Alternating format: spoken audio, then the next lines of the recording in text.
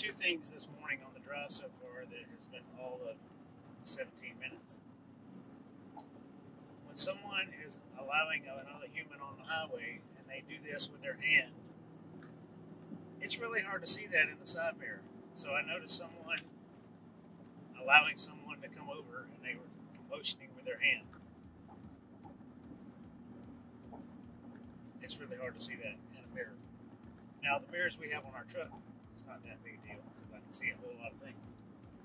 But depending on the sunshine angle and the sky angle and all the lights and all the things, it makes it very difficult to see that. So, flashlights, that makes life much easier.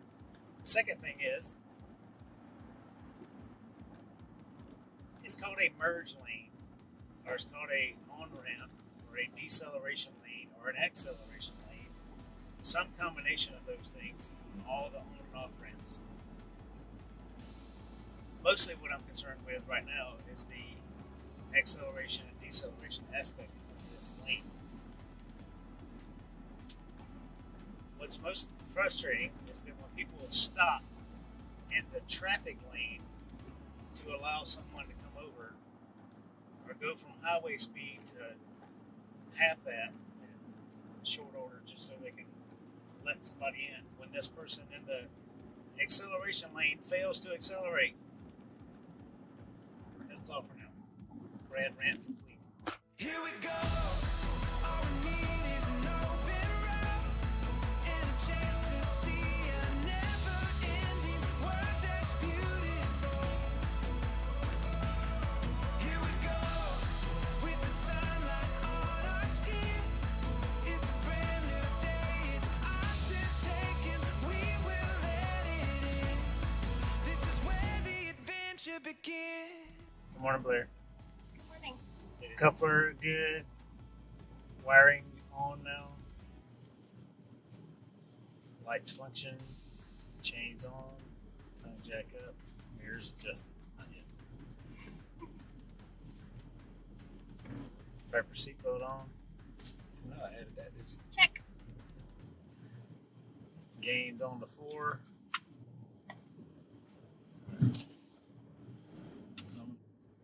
We're headed to Airstream of Virginia for a bit of warranty service this morning because last week we had a hellacious thunderstorm, buckets of rain and wind. And inside of our main closet, we had a little bit of water seepage. I had noticed the water seepage before, and I just thought it was because this is where we keep our kettle in the top of the closet. And I thought maybe something had spilled up there. That was my initial thought too. And then I saw the drip forming on the ceiling. We believe it's from where they installed our third solar panel. I got up on the roof, inspected when I was cleaning the other day. I didn't notice anything drastic or anything.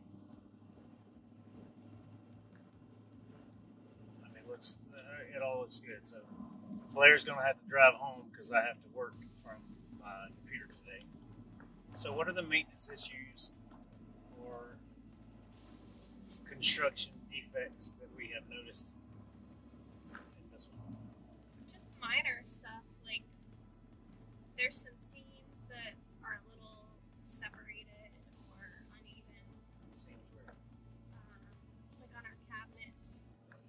And then I noticed last night on the floor where you put the seam along where the floor meets the side of the aluminum, it's buckled a little bit, but I don't think there's anything wrong with that.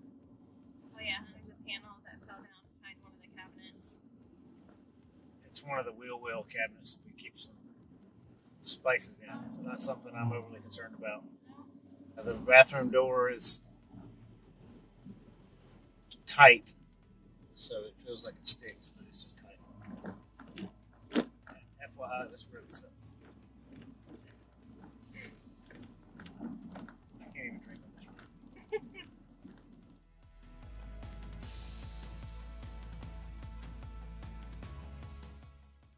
This is the description. I can't talk and do this right now because I'm too focused on not drifting. so we're gonna have to do this a little bit later, like an hour into the trip. What's happening here, Blair? Making some dinner. What you making? Bacon wrapped chicken. Bacon wrapped chicken? Yeah. Bacon wrapped chicken thighs? Tenders. No. What else you put on it? Some spicy paprika? Some paprika, some garlic salt, some pepper. Look what. Some regular salt. So we had a repair done today. Tell me all about it. So on a rainy day last week, we realized that our pantry was leaking through here onto all this stuff. And we took it in to get it repaired. So they took down the speaker, got a look in here, checked all our insulation, repaired the caulking up on the roof. Hopefully there's a big rainstorm tonight, so hopefully it doesn't leak tonight. Yep. They're pretty fast with the repair? Quick and easy. Efficient. It was like an hour. In and out within an hour. From the time that we got there till it was done. And then we waited an hour for it to cure. Yep. So, yeah, that's good. Nothing but good things. And then you got nervous on the highway? And then I took the first trip on the highway with the Airstream. 35 miles or so. Wasn't bad. Until you missed the exit? Until I missed. No. Brad told me to take the wrong exit. No, I did not. You told me to take 64 west, and we needed 64 east. Bacon wrapped chicken. Cool. It's what's for dinner.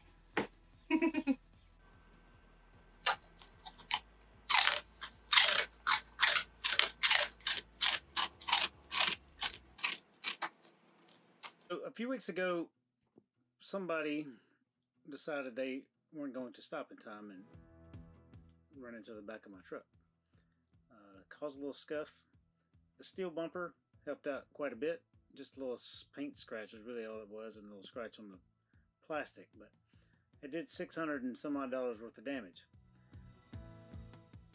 Thankfully, they had good insurance, and I will tell you, I am very impressed with State Farm car insurance. I don't have them, I don't use them, but I would, based on the customer satisfaction and customer service that I had from them in order to get this truck repaired. I called them right away after the young man gave me his insurance card, and they said, yes sir, we're right on it. And they called me back within an hour and said, here are your options for repair, here are your options for a rental car while it's being repaired.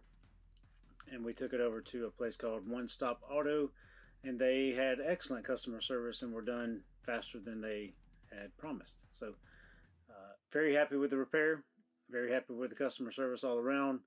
And here's a view of what it looked like before and after.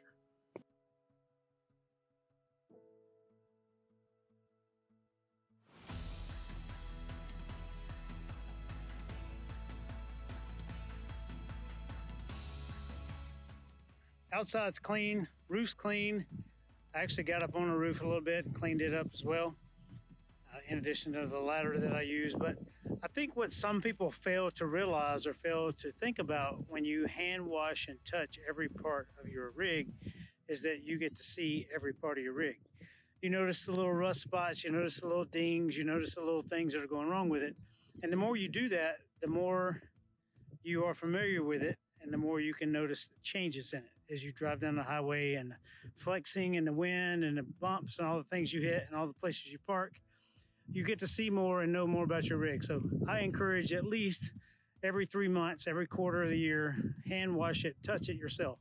I do take it through a car wash, the one where you have to hand wash it yourself with a little spray hose, pressure wash. I do that on most every trip that we have, but every 3 months or so, I actually get out the rags and I hand wash it like you saw today. This product, I'm not sponsored whatsoever by Aero Cleaner. I've used it on every rig that I've ever owned. This, again, being the fourth one if you want to wear. I've been happy with the product. It cleans all the surfaces. I have not used the Walburnize waxing on the Airstream yet. I will do that. It's at the regularly scheduled intervals. This is just my cleaning. So every trip we take, I take it through a car wash, and then once a quarter, I take the rags out and I touch all the parts of the Airstream. I do an interior cleaning every week. I wash the tanks every week. And I just check it out. I make sure all the, I operationally check everything every week. I check all the electronics, all the awnings, all the windows, all the seals. I touch everything most weeks inside, and I touch everything outside every month or so just to check, because I think it's a good thing to do. So if you have any questions, so please hit us up on our website, ask questions, or send us an email directly at 13adventures@gmail.com.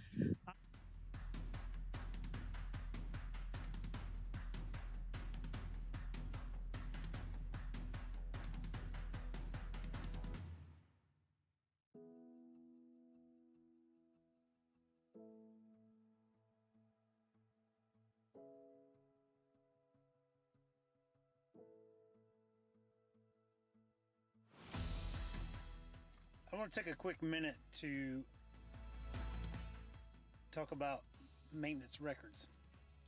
So this truck that we have is a 2017 F350. This is the first year that this body style came out, and I was one of the first adopters and first people to have one of this body style truck. I've been thoroughly happy with the truck for the most part. There's been some minor issues with the sunroof, and a few other recalls, but outside of that, it's been a really good truck, and it's pulled some very heavy loads around a lot of miles around this country. So I've been happy. One thing that we have had a persistent issue with has been the diesel particulate filter. When the truck was a few months old, maybe 6 months old, I was in the middle of Yellowstone National Park, and the truck just quit running. And we had it towed to the nearest Ford dealership, which was Pocatello, Idaho, I believe, and some hours away. So it took forever to get there, but they had to keep it for 4 or 5 days to figure out what it was, and it was a clogged filter. The regeneration cycle that's supposed to happen and get the exhaust super hot to burn off the particulate, just, I don't know, didn't work. Then fast forward 6 or 8 months, I would notice some black smoke come out for a day or two, and then it would be fine. And then pulling the trailer somewhere in Oregon or Washington State, I can't recall which now, but I couldn't maintain speed with cruise control on. I noticed every time I'd go up a hill, it felt like it had no air or no oxygen, and change in altitude and things like that can sometimes affect it. But I could push the gas and get it to catch up, but the cruise control was always the key indicator. So I took it to a Ford place. They did a manual regen. It was fine. And then the same thing happened a month or so later somewhere in California. And then the same thing happened as we come across the country. Again, an hour or so would be an issue, and then it would go away. Well, Blair and I were in Shenandoah Park, as you may have seen the video a few weeks ago, and coming off the mountain, I had some sluggish power. I noticed the tailpipe was very black with soot, and I could see exhaust coming out as we drove down the highway. I also noticed that my diesel exhaust fluid gauge had not dropped very much, so that tells me something was wrong with the system. This truck has 51-ish thousand miles. Close to 52,000 now, I guess. So I took it to the Ford place locally, and they said I needed a new diesel exhaust filter. Now that's like a 4-foot section of this pipe, and at a cost of a meager $5,100 is what the whole thing cost to get it installed. So I said, I've had multiple issues with this thing. Talked to the Ford Ford service representative. She was exceptionally helpful and very nice. And she said, well, let me contact Ford. I said, I've got all my paperwork. So every time I take it in for service, particularly on a new vehicle, I get the receipt and I get the exact service that was done on my vehicle, and I keep it in a folder which stays in the vehicle. And I've done that with every vehicle I've ever owned, and I think it's a smart way to do stuff. You would assume that Ford Motor Company, if its service is done at a Ford dealership, that Ford Motor Company could go in and look and see what was done at every service interval, but I found that not to be the case. She reached out to Ford. They came back and said, we need to know that every service that's been done in the last 2 years and they asked a couple of other questions. So I was able to produce every service writing and every service thing that I've ever had done at a Ford dealership, because it's been done at 6 different ones because we spend a lot of time on the road. So this public service announcement is out there to tell all of you who may be on full time on the road, if you do have maintenance on your vehicle at a dealership, please keep the records, because they're not all connected, surprisingly. Well, it's going to be a warranty job somehow, because I've done it all at a Ford dealership, and it's been a noted issue for a while. So I can't get an appointment for a couple of weeks, and they had to order the parts too. So I will follow up and see what happens once the appointment is made. But just as a announcement to everyone out there who owns a vehicle, a new vehicle specifically, if you are getting it serviced at a dealership or you have issues with it, take it to a dealership and keep the records, because it may come back to help you in the future like it did me. Because this exhaust system is already past its warranty phase, but because I've had multiple issues with it, Ford has done the right thing, I believe, and decided that they would pay for it. Anyway, I will follow up in a few weeks with what's happened on the Ford diesel particulate filter system.